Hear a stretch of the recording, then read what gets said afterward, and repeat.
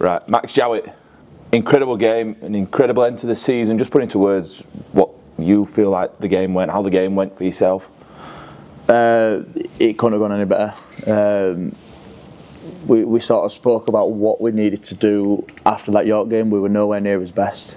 York brought it to us, to be fair, they were good.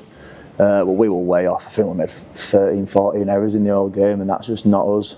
We spoke about just completing, getting to kicks, putting them in corners, and his middles just D'ing up, and I thought they were unbelievable. His halves controlled the game.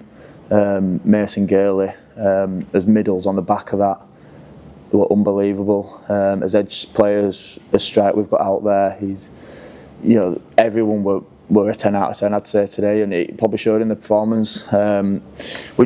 I don't think we started too well, to be honest. We made a couple of early errors, but it's the sort of team that we are. We like to shift the ball around.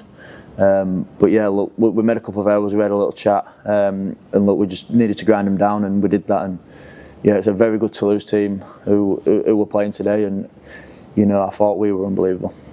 Yeah, I think the scoreline really does Toulouse a disservice. Obviously, they are one of the teams that have turned us over this year, over at their place. But a 36-0 scoreline probably shows just how clean and efficient we were compared, rather than how poor they were, wasn't it?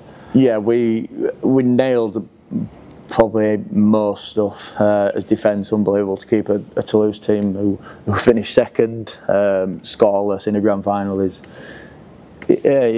unheard of, really. We sort of expected a bit of a low-scoring game. Obviously, weather. It was wet, it was dewy, it was slippy. They've got some big lads who can hit hard, and like I said, we spoke about completing. We did that. I don't know what the final percentage was, but I just think as a whole, when you were out there, it's the best it felt this year, and the talk from everyone were class, and yeah, I hope we've made the fans happy today.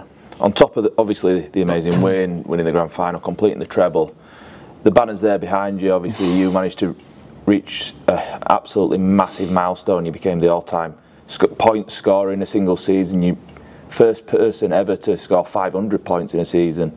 Did I make 500? Yeah. I lost count. Yeah. Once I made that second conversion, I stopped counting. I wasn't bothered. The next one was 500. So you reached that milestone. Just put into words, I know you're one that's very much about the team and obviously puts a lot of accolades back onto your teammates and a lot of praise there. But for yourself, this year's been probably absolutely amazing. Yeah, it doesn't sound right. You sort of look at the table and you look at some of the names who are up there, and I've said it about 1 million times today to people. It's just like, why is my name up there? It don't belong up there, sort of thing. Yeah, it's somehow. Yeah, it's unbelievable. It's been an unbelievable season.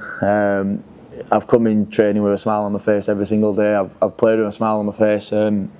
Probably owed the club a good season after last year. Obviously, getting injured and missing half a year and not performing to the standard it needed to be. I sort of felt like I owed the club and the fans, a good season, and I feel like I've done that. And I hope I've made them happy. I hope they have a good night tonight, like we will. And yeah, it's an exciting time for Wakefield, and Wakefield fans should be excited at the minute. You speak about the fans. It was just over 8,000, the crowd tonight, the largest of the season, the largest for a number of years.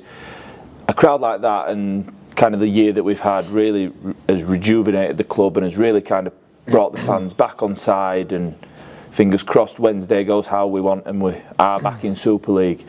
It's a real exciting time for the fans to get involved, and they've really come out in force this year. Yeah, you've got to credit every single fan who's followed us this year.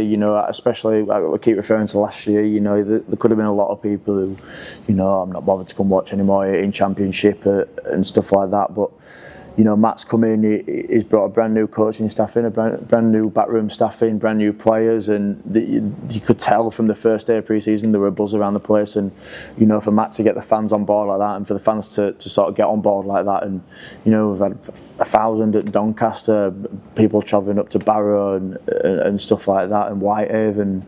In numbers every single week. It's for you as a player, it's unbelievable, and their supporters not going unnoticed. And I'd probably say all the lads would like to thank them for all their support this year. 2024's now come to a close. Is it too early to ask you how excited you are about the next chapter in 2025? No, look, we've made some unbelievable signings.